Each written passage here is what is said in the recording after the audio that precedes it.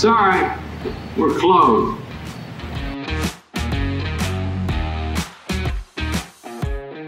All right, welcome back. Episode 89 of Sorry We're Closed.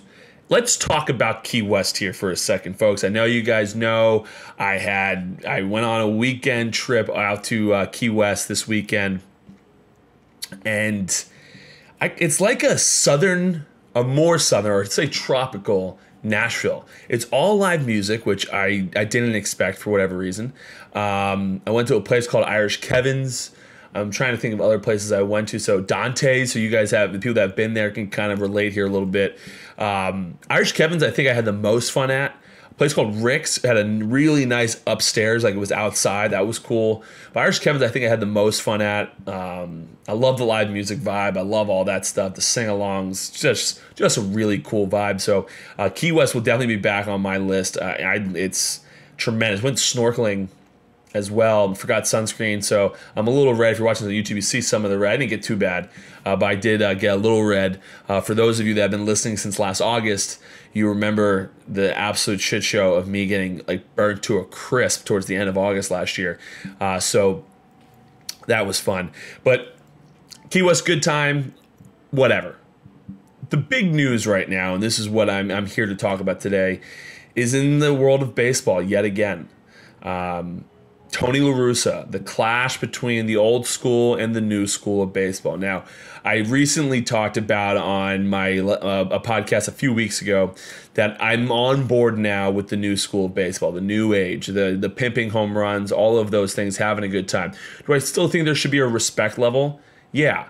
Like in the game of soccer, for example, you don't really see them celebrate if they're up 8-0. That's not something that they get down nice, but it's not like a huge celebration, right? It's similar. You know, we still should show a little bit of respect to our opponents, and in my opinion, but if you didn't see it, and if you haven't been living under a rock for the last I don't know how many days now, a guy by the name of Yermin Mercedes, I don't know if I'm pronouncing that right, but Yermin Mercedes, the White Sox were beaten up on a division rival in the Minnesota Twins. They brought in, I think they brought in Tortuga. They brought him in to finish up the inning. It was the game really. It was an absolute shit show, and he ends up going 3-0 on this guy Yermin Mercedes. Mercedes then goes and swings on 3-0, hits an absolute nuke, whatever, right? Some people in the old school of baseball don't like that. So the old thought process is that, you're up by a lot of runs, you don't swing 3-0. I actually think that, if I'm not mistaken, Tatis Jr. had something similar happen last year where he swung 3-0 when they were beating up on the Rangers like 20-0 or something like that, and they hit a home run. There was some thought process here. And even at that time, I was kind of iffy on it. I understand that thought process, but the reason me being iffy on it actually allowed me to kind of come into the new age a little bit more here about this particular topic, because people brought out some really good points when talking about this. And the point that I see the most is this is Major League Baseball. This isn't T-ball. This isn't the minor leagues even. This isn't college ball. This isn't high school baseball. This is Major League Baseball. You don't get free passes in Major League Baseball. This is as big as it gets. This is the cream of the crop talent. Every at bat counts. They talk about that all through the minor leagues, all through the big leagues. Every pitch, every at bat counts. The fact that you swing 3-0 here, to me, I used to be like, well, you let it slide. But I don't like that anymore. I went up against some people last year on Twitter saying that I didn't like what Tatis Jr. had done. I'm reversing course on this as well. You don't get a free pass. You went 3-0 as a pitcher. It's not the hitter's problem. You now have to groove one. It is what it is. You can't be upset that someone swung 3-0 because you're getting beat up, your team's getting crushed, and then you went 3-0. You didn't want to be in that position, then don't go 3-0. You had some control issues. This is where we're at. So I don't agree anymore with that that dialogue and that thought process that you can't swing 3-0 anymore just because of the count. That it's stupid. It really is. And people pointed that out to me last year, and I am on board with those people now. That's not so much the problem here, oddly enough. Most of the times in the pimp home runs or the swinging 3-0, it's the new age versus the old school, and this is what it is, and you're talking about that specific thing. The problem here is not about new school, old school. It is not that Tony La Russa believes that he is correct in how he handled the situation. He said publicly that he did not agree with what Mercedes did. He made a mistake, and he will have consequences within the family of the Chicago White Sox. The Minnesota Twins came out the next day. Tyler Duffy, a friend of mine, threw it behind Mercedes. I will tell you he was more than likely instructed. I haven't talked to Tyler. And if I had, I won't tell you what he told me anyway. But he threw behind Mercedes. I'm sure he was told to. He wouldn't do it on his own. And then Tony La Russa post-game said he had no problem with the way the Twins handled it. I don't have any problem with Tony La Russa having those thoughts. It's nothing bad. You brought up in a different era of baseball. There's no problem with that. I don't mind that you don't want guys swinging 3-0 in the game when the bases are, or when it's, you're getting crushed or whatever. I understand that. I understand you not liking pimping home runs. It was a different brand of baseball back then. The game is evolving. The game is changing, and it's a new brand. I don't mind that he has those comments. The problem he's going to find himself in here is that he's going to lose the clubhouse because he's saying these things publicly. If you say in the clubhouse and say, hey, listen, I'm the manager of this team, I don't want this team doing things like that. I understand there's a new school, there's a new way, and I'm open to listening to you guys and trying to figure out exactly, maybe we can find a compromise, what have you. I don't know. But if he says this to the team that, hey, listen, if I was the manager of the Twins, I would have thrown at you too. That's how I've been brought up in this game. That's how I've played this game. That's how I've managed this game for 20 years. That is what I do. And if you want to set the precedent on that team, that there's some type of fine, whatever, if you do it, then you're the manager of that team. You can do that. But behind closed doors. You don't do that publicly. You now look like you don't have your players' backs. And you see guys all the time. I remember seeing Joe Girardi have guys get thrown at and him running out there. All the managers run out there, even though they're part of the old school and they probably believed that they knew this was coming, that someone was going to get thrown at, and some pretty much tell them to fuck off. Like, no, you're going to have your guys' backs. You don't want them to get thrown at. No matter if you believe they screwed up or not. You have their backs. And then you go back in the dugout and say, hey, listen, I don't like that we're doing this. Let's make an adjustment. Now, when he comes out and says this as a manager in the clubhouse, if he does it privately, you might have some veteran guys that say, hey, listen, no, I want to play this way. This is how I want to play. This is how I think we should be playing. But he is, in fact, the manager of the team. And there's only a few guys on that team that have the ability to do whatever they want without really any repercussions. Guys like Tim Anderson, those types of guys aren't going to get the same treatment. That's just the way Major League Baseball, the way life works. But you have to do it privately.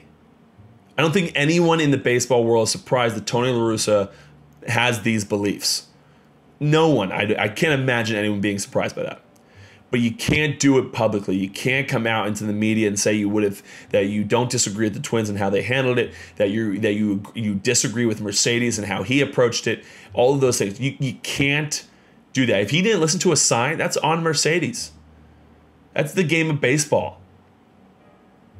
But you manage your club privately. You don't call them out in the media, at least not in my book. Could Mercedes be a problem child behind closed doors? Could he be a cancer on this team? Could guys not like him? Could he have done this in the past and not listened to La Russa? Could he have done? Yeah, maybe. And maybe now there's a little bit more, something behind this where he's overly frustrated with this particular player and he's over it. And maybe there are things that have happened that we don't know about. But from the outsider looking in, It was handled as poorly as it could be for a very savvy veteran manager, a guy who's been around the block forever. It's surprising to me that he would come out so publicly and so publicly not have your own players' backs. Now, will he lose the clubhouse over this? I mean, if he keeps talking the way he does, for sure. I don't think he gets fired right now. They are in first place. It really depends on what has been going on behind the scenes that we don't know about. Have there been incidents? Have Tim Anderson and guys that are veterans, not necessarily veterans on this team, but leaders of this team, have they already voiced concerns about Tony La Russa? You know, he already got DUI in the offseason. You know, has there been things that have led up to, okay, this has been the tipping point, the straw that broke the camel's back, we're over it. See you later. Could be. It could very well be. But this incident alone, I don't think causes him to lose the clubhouse totally and gets him fired. I don't think so. Not in the first place team. But what he needs to do, and I sure hope he has, and if he doesn't, some leaders in the clubhouse need to do it, is they need to call a team meeting with managers. Typically speaking, in the big leagues and anytime I've ever played, when a player calls a meeting, it's usually without coaches, managers, personnel, front office. No one else is involved besides the players, typically speaking. Now, in this scenario, you have to include, obviously, La Russa, so you include the other coaches. And what you want to do is you want to start an open dialogue, especially specifically a guy like Tim Anderson, because Tim Anderson is kind of a guy that has really put himself at the front of this new age, where he is going to pimp home runs in April. You know, he's going to do all these flashy things that are kind of bringing this baseball into a little bit of a different world, into that new world. And he would be a great guy to be able to lead this meeting and talk to La Russa, talk to the other coaches, and be, hey, listen, this is the brand of baseball we like to play. We don't believe, I understand that this is how you played the game back in the last 20 years of your coaching or managing, and I don't know if La Russa played in the big leagues, but we understand this is how you've done things, but this is how we want to do things. And if La Russa might not agree, he might say, hey, listen, I'm manager of this club right now. I respect what you guys are saying. I understand. Maybe I'll come around eventually. But as it stands right now, if we give you the take sign on a 3-0 count because we're up by 12, that's the brand of baseball that I manage. You might not love it, but that's the brand of baseball that I manage. And there'll be nothing wrong with that. And again, there's nothing wrong with the belief system that he shouldn't swing 3-0.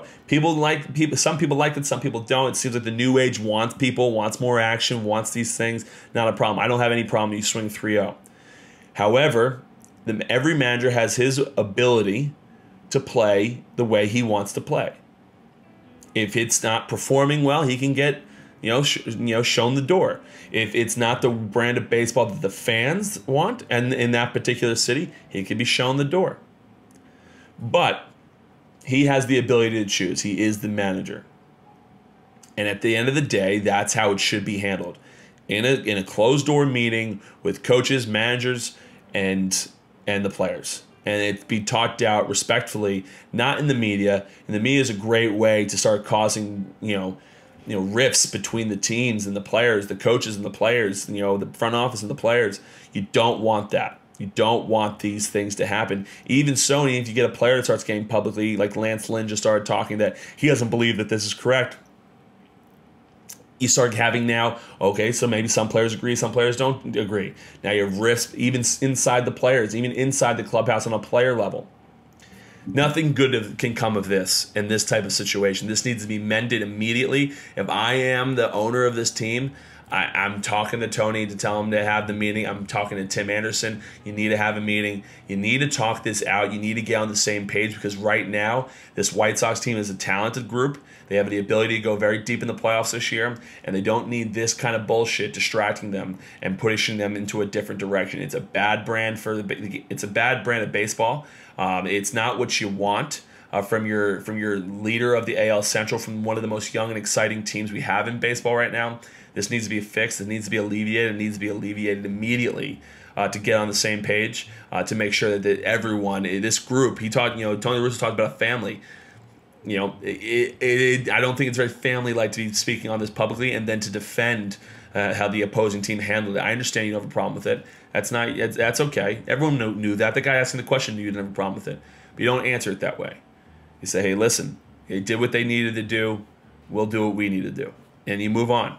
That's the way these needs to be handled. I can't believe I'm giving advice to Tony La Russa right now. It feels like he should know these things. It feels like people should know these things going into this year. That Tony La Russa is an old school guy. I can't believe this is happening in so publicly in front of everyone.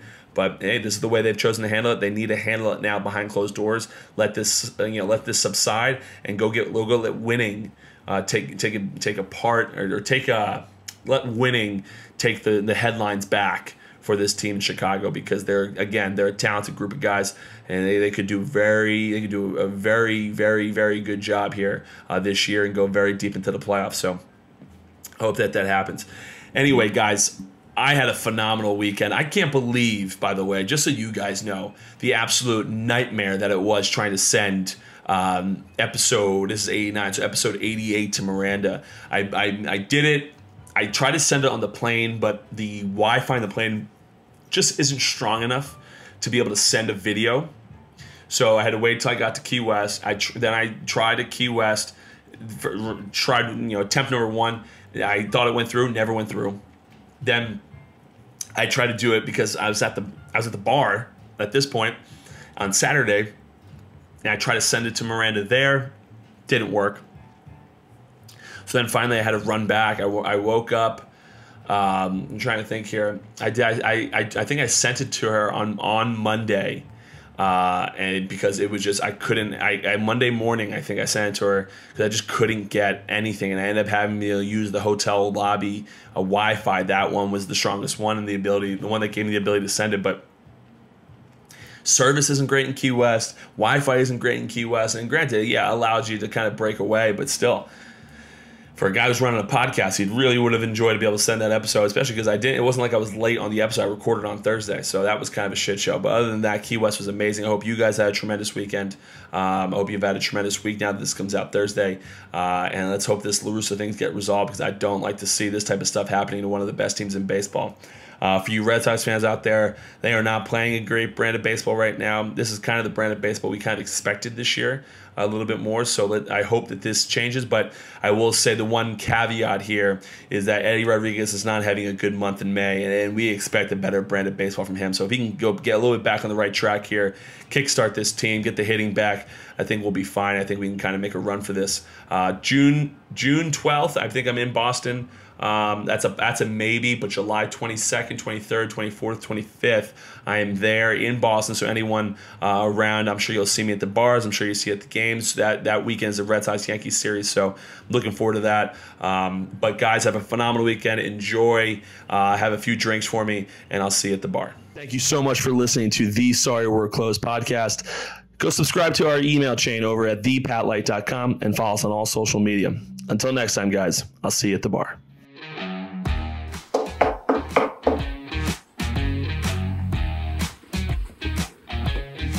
Sorry, we're closed.